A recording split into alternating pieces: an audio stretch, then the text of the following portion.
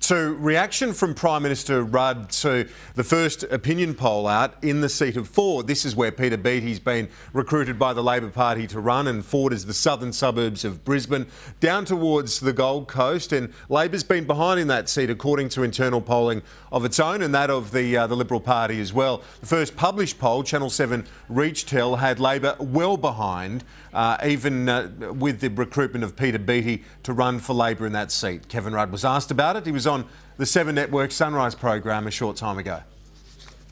We knew we were behind in Forde before Peter Beattie came back and decided to be our candidate.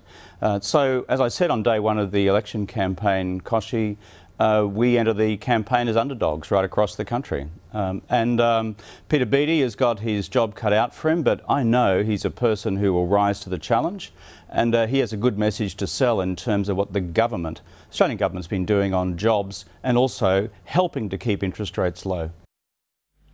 I want to show you the front page of the Courier Mail now, and it's "Send in the clown." It says 6 years after resigning as Queensland Premier, Mr. Beattie, known for his love of clowning around for the cameras, was personally wooed by Mr. Rudd after polling suggested Labor's post-Gillard resurgence had stalled in his home state. This was Peter Beattie's response to that front page and coverage. He was on the 9 Network's Today Show.